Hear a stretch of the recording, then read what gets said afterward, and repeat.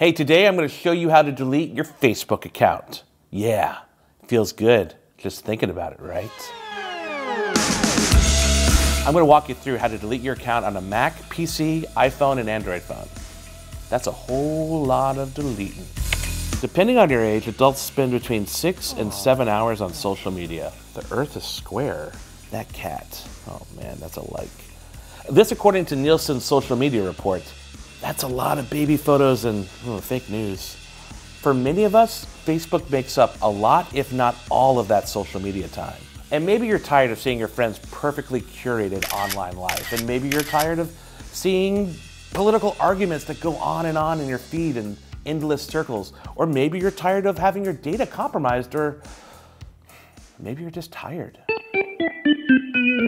Hey, there are 3 ways you can break up with Facebook. I call them the 3 Ds. I know, sounds a little bit like 3D, you know? Speaking of a technology that nobody likes anymore.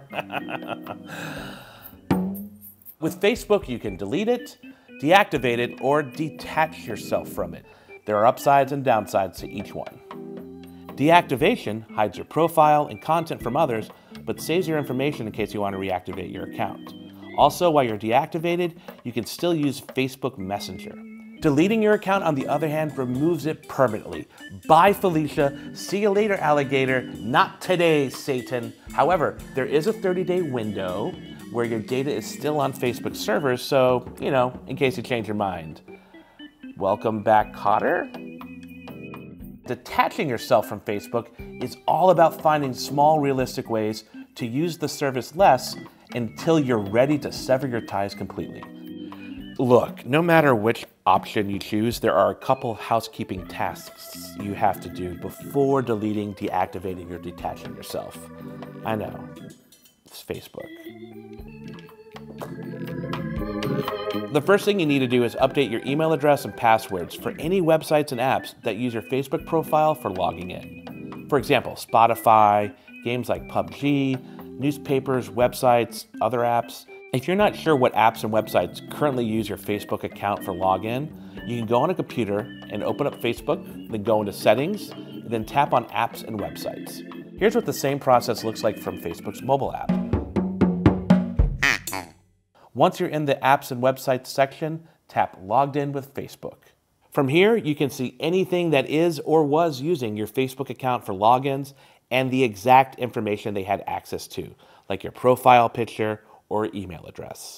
So the reason you want to do this before you delete or deactivate your account is it becomes a major pain in the ass to do it afterwards. You're all on your own to find all the websites and apps that you have to reset your login for. I recommend disconnecting any and all websites or apps you use from Facebook, then resetting the passwords with your email address. Now, depending on how many apps or websites you had connected to Facebook, this could take a while. So pour yourself a cup of coffee or wine. Actually, wine is a much better idea. It always is.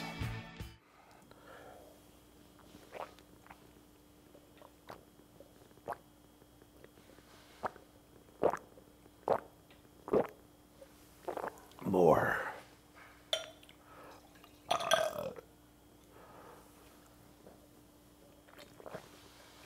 If that wasn't long enough for you, more housekeeping here. Hey, look, the next piece of housekeeping you gotta do is download your Facebook data. Now, this is gonna include photos, videos, comments you've posted, messages you've sent, pretty much anything you've done on Facebook. From the desktop web version of Facebook, go into Settings, click Your Information, then click Download Your Information. Here's what the same process looks like on your phone. Tap on the cheeseburger button on the top right, scroll down to Settings and Privacy, select Settings, and then from here, I'm actually gonna scroll down to Your Facebook Information. And if you look at this, I have a couple of different settings here. I'm gonna go to the last one, Download Your Information. And what this does is it allows me to either download every piece of data Facebook has on me.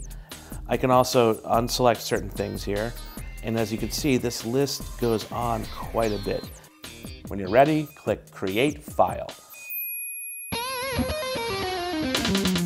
Now, what are you gonna do with all this data? Well, first of all, is you can see what information Facebook had on you.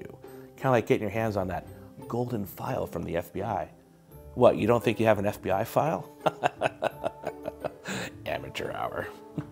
Next is maybe there's photos and videos you had online that you didn't have offline. Like that picture of your cat you took when she ate your cheese on October 13th, 2012. That was really good cheese. But perhaps the most interesting is the ad tracking. This is where it gets really interesting. You can see what topics Facebook targets ads for you, like perhaps coffee or cameras or, well, cats and cheese. Now that we're done with all these housekeeping chores, let's delete Facebook! Yay! Let's go back to those 3Ds, and we're gonna specifically start with deactivation.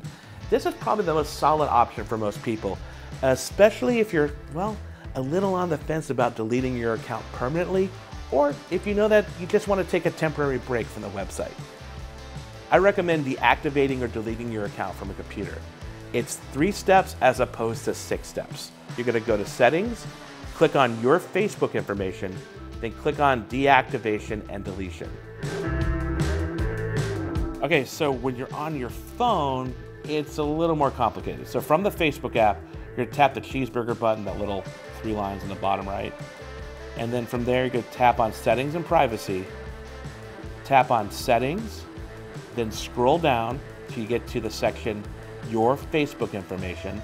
Now tap on Account Ownership and Control, then tap on Deactivation and Deletion. Yeah, Facebook made it really easy for you, huh? I need more wine. So from the deactivation and deletion screen, you can select, well, deactivate or delete. And there might be a couple prompts that pop up to make sure that you made the right choice, but just know in your heart that you have 30 days to change your mind. You have 30 days to go from peace and wonder to the same scrolling hell that you've lived for the last 5 or 6 years. Finally, let's talk about that third D, detaching yourself from Facebook. I myself, as well as a couple friends I know who couldn't really bring themselves to deactivate or delete Facebook, found another alternative, just removing the Facebook app from your phone. You will be less tempted to pop into the app if it's not there. No more random bored scrolling. Also, using Facebook via a mobile web browser is not a great experience, which will curb your temptations further. Before you delete the Facebook app off your phone, there's one more bit of housekeeping. I know, just drink some more wine.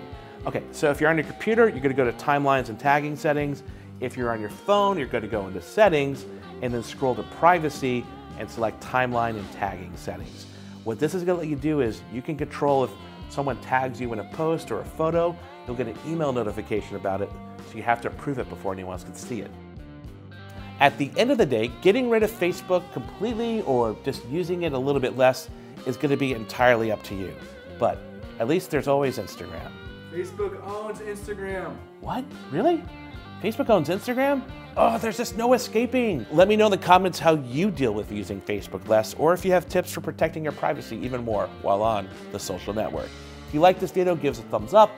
If you want some more how-tos, subscribe. Until then, I need more wine.